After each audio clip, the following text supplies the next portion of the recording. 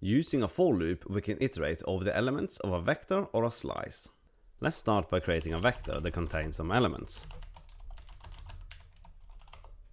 We can now iterate over these values using a for loop.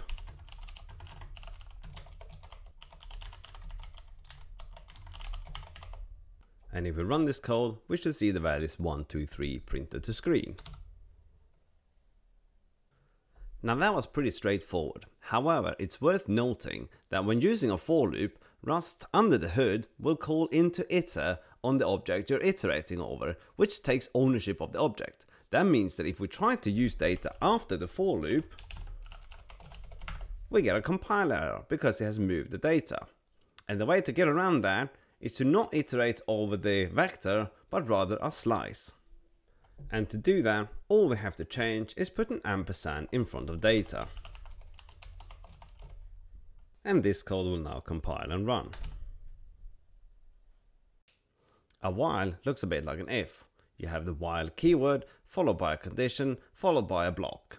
Let's do a while loop using a counter. While the counter is larger than 0, we subtract 1 from the counter. Let's print out the counter for every iteration so we can see the value decrease. We can also use the break keyword to break the while loop early.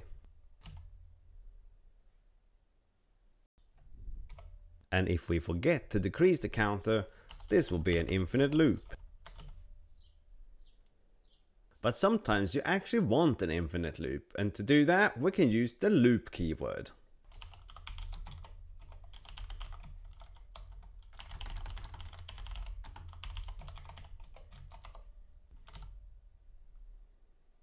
One thing that you can't do with a while or a for loop is to break with a value. However, when using the loop keyword, you can.